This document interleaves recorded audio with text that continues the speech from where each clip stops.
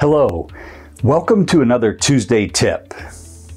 I recently read a book by Pete Babler, a former Delta Force commander. The title was The Mission, the Men, and Me. Besides telling some intriguing stories about special ops deployments, his book was about leadership. This caused me to reflect on how his leadership values translated to our jobs as pediatric dentists. For a special ops unit, the mission is the thing that takes the highest priority, often regardless of the cost. Then, as a leader, Babler was focused on his team and keeping the unit on mission, not distracted, and safe. Not until the mission and the men were squared away did Babler think of or consider himself. You know, although I've never served in the armed services, I have such a deep respect for those who have served and who are serving, and especially for those that put themselves in harm's way on a regular basis. The idea of mission and teamwork above oneself is so important.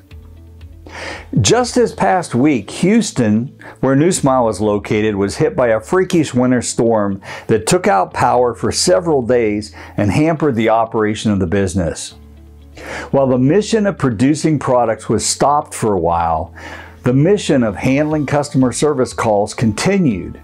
But of equal importance was that of New Smile's leadership.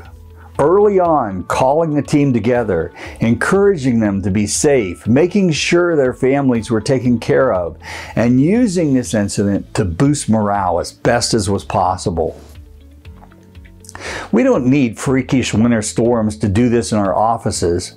Our mission needs to be clear in our team's mind daily. My office mission statement is, creating smiles for a lifetime through friendly, efficient, quality care.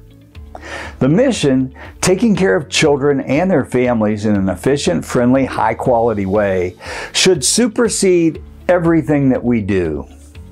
Secondly, as owners and leaders, we need to ensure that the morale and the spirit and the cohesiveness of our team remain strong and focused. And finally comes us. As owners and leaders, we often have to sacrifice a lot to ensure that the mission and the team are addressed properly. Maybe that means seeing an emergency patient over lunch, or taking some extra time to coach up an underperforming or distracted team member when we'd rather be getting home. However, at the end of the day, when the mission is accomplished well and the team has performed well, the rewards to the leader come in both tangible and intangible ways. Let me leave you with a few thoughts.